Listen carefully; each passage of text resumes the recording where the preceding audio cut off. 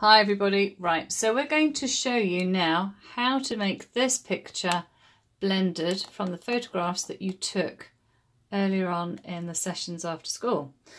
It's a rough video taken on my phone, but I thought it was easier to explain it in a video than to give you lots and lots of bits of paper.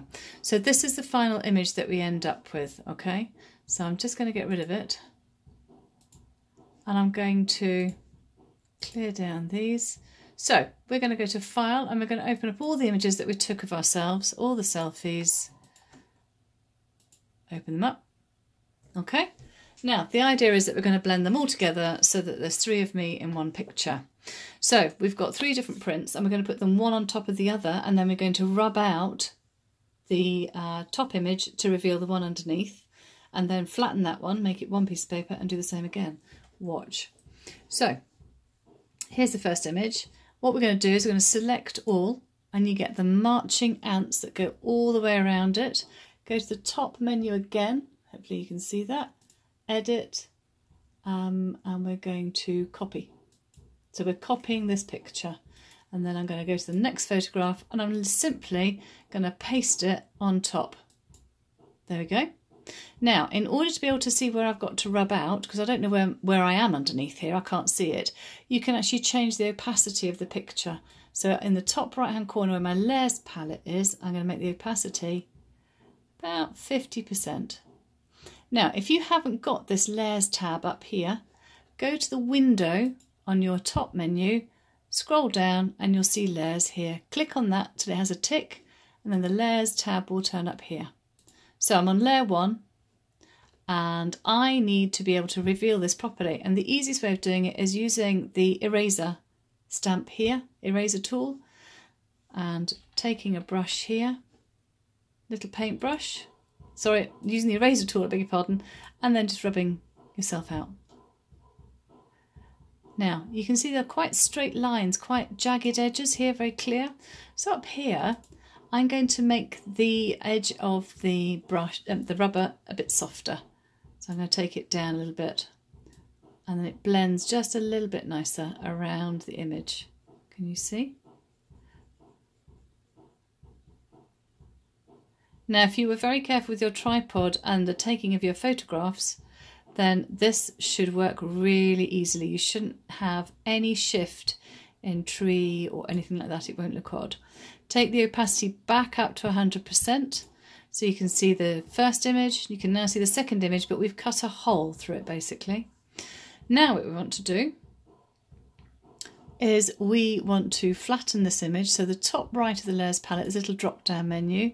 Go all the way down to flatten image.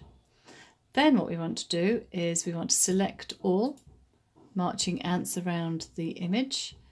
Then we want to copy it. We want to drop it onto the last photograph of me over the chair. So now what we do is we paste it. So yet again, I need to see where I am on the right hand side, so I'm going to change the opacity. There we go. And you can see my image. Now what I'm going to do is take the eraser button again, and I'm going to rub out this image.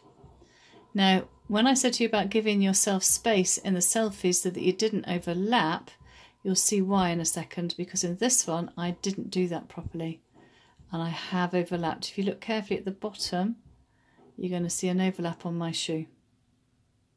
So what we're going to do now is a magnifying glass. We're going to go in close, and then we're going to carefully rub around this image.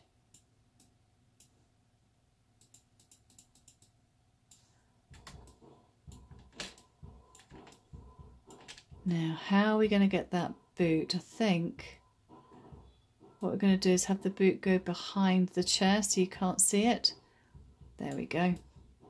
Now, if you're wondering how I'm managing to manoeuvre my way around this image, I'm pressing the space bar, which brings up the hand icon. And when I let go, the original tool I was using appears. And I'm just going to press Ctrl 0 and it brings me out of that zoomed position. And I'm just making sure by going around the edges, there we go, that I've rubbed everything that I want to out. change the opacity back to 100%. Image 1, image 2, image 3, all in the same picture. So go and have a go. Bear in mind that you must try and give yourself a lot of space. You could do all sorts of things with this. Have some real fun with it. Do headstands or whatever you really want to do. When you've finished, go to the Layers Palette menu, flatten the image, and then save it. So you go File, Save As, and I'm going to call it Tina Selfie. Selfies, okay? All done. Save it as a JPEG. Make sure the image quality is 12, that it's a large file. I always use that. Progressive scans number 3. All done. Enjoy.